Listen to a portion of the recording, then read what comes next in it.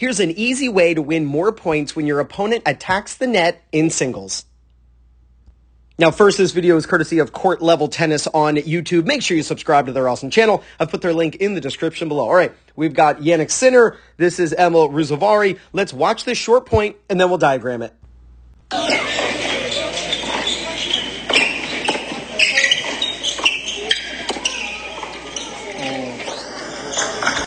Now, this is a very relatable situation. We've all been playing singles and the opponent comes to the net. Now, I have a question for you. As the viewer, when your opponent is coming in, what do you try? And it's usually one of three answers that I get from my students. They either say, I go for a cross-court pass, or I go for a down-the-line pass, or they'll say that they go for a lob, and they try to lob it up over the opponent. But all three of those, what they're really saying is they're trying to avoid their opponent. Guess what? The chances of winning the point actually increase if you involve your opponent in the point rather than avoid them. Just hit the ball right on their body.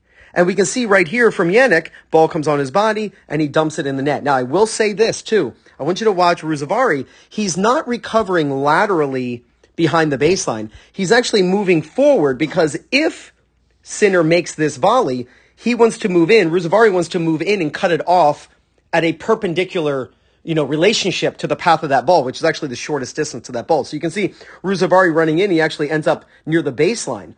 So it's important that when you do hit to your opponent, that you run thinking that they're going to hit into the open court, that you run in at an angle. I should do it like this. He should run in at an angle rather than running straight behind the baseline. But don't feel like you have to avoid your opponent. Your opponent most likely isn't split-stepping properly. They most likely don't want a ball right at them. And the chances of winning the point go up because instead of you having to hit the pass, they can just miss the volley.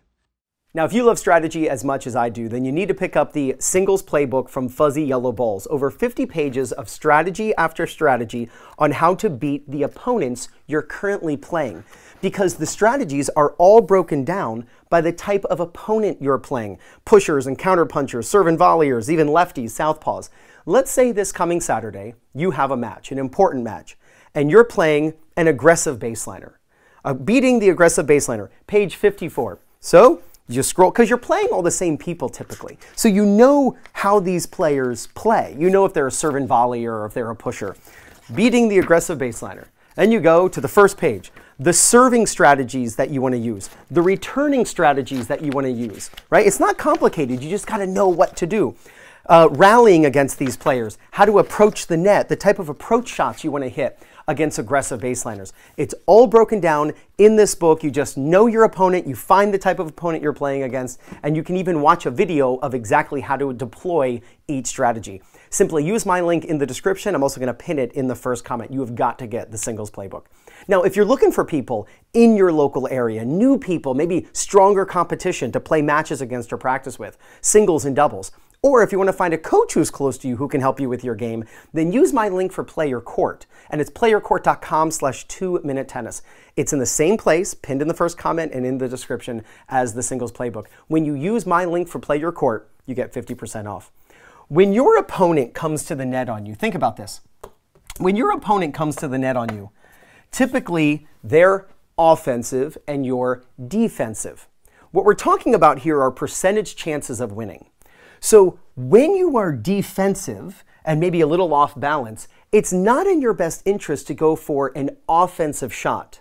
And typically avoiding your opponent coming in, doing everything you can to keep the ball away from them is offensive, typically. And where could you hit the ball to keep it away from them? You could hit the net. You could hit the ball out to the right. You could hit the ball out to the left. You could hit a lob over them and the ball lands just a little long, right? See, when you avoid your opponent, what you're often doing is avoiding the court, right? And that's not a good thing. When your opponent comes to the net, you can just use what I call the two-shot passing shot strategy, where just hit the ball right on their body. You're not playing a pro tennis player. So don't in your mind all of a sudden think that they're Martina Navratilova or John McEnroe approaching on you. That's not who you're playing against. So the chances of winning the point when your opponent comes to the net in singles increases when you involve them in the point rather than avoid them. So hit the ball right on their body, right? If you want to keep it low, that's great, but even if you just kind of hit it around their chest, they're not going to like that. Then, if you are pulled to one side, what I would recommend, since most of your opponents are going to try to go into this corner if they do make it, don't recover parallel to the baseline. Recover moving in, because if their ball does go over the net into the open court, because the 50% of the time they actually make the shot, because half the time they're going to miss that volley, what you want to be able to do is move in at an angle to get to that ball. Now, when you are inside the baseline, there's no need to hit to your opponent now. Now the chances are in your favor if you avoid them. And what I would recommend, and we didn't see this because Sinner missed the shot, but I would recommend that most of your passing shots in singles go down the line, because in my 25 years of coaching experience, I've realized nobody covers the down the line. They never stand far enough to actually cover the down the line. Too many of your opponents stand too much in the middle, which actually covers the cross court. So just watch how often the down the line singles passing shot works. But do that on the second shot, because when your opponent comes to the net, put the ball on them. Half the time they'll screw it up, the other half they hit weak, and then you put the ball down the line on them. You use this strategy of involving your opponent in the point when they approach the net in singles, and there's no doubt you're going to gain confidence, win more matches, and play much better tennis. This is Ryan Reedy from 2minutetennis.net. You got this.